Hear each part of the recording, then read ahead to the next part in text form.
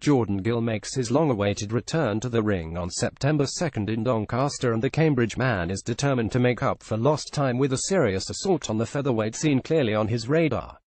Now managed and trained by Dave Coldwell in Rotherham, Gill and his new mentor's plot focuses on activity in the immediate future, but with serious hours being spent in Coldwell's South Yorkshire base. Gill believes the new tricks HES collecting on a daily basis can prepare him for the highest level that his beloved sport can offer.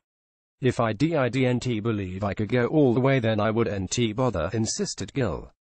"There's much easier ways to make a living than boxing, so if I'm going to make it my job, then it's going to get my full attention.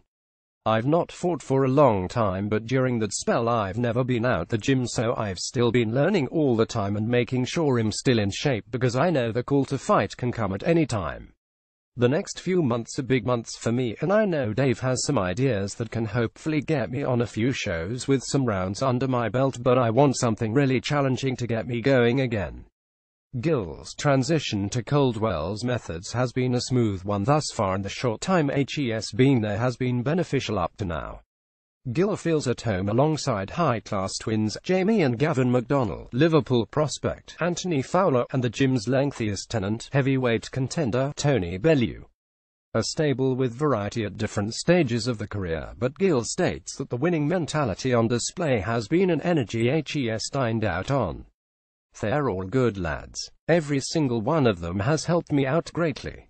I still haven't had a formal introduction with Bellew yet, but it was good to watch him train for the David Haye fight earlier this year when I was sparring with Gavin for his world title fight.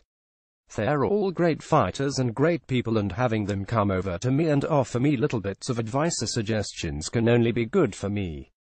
Dave has created a good atmosphere in the gym, and it's very competitive because every single person in there wants to be the best. Hopefully the good nights that have been experienced by my gym mates can be next for me." On his latest charge, Coldwell added, "Jordan is a really nice kid who has applied himself so well every single time he stepped foot in my gym. He's a hungry fighter who's also switched on, and it's just a case of getting him out there and getting him up the rankings. I wasn't too sure whether I wanted another fighter in my stable, but Jordan showed me more than enough to make me want to help him out and get him to where I believe he can get to. He's doing all the right things so far, and if he keeps improving at his current rate, then you're looking at a very accomplished fighter. A lot of the hard work has already been done with Jordan, and HES got a really solid foundation from his previous gym, and there's proof of that in his record as HES an unbeaten fighter. It's now time to build on what he already knows and see where it can take him."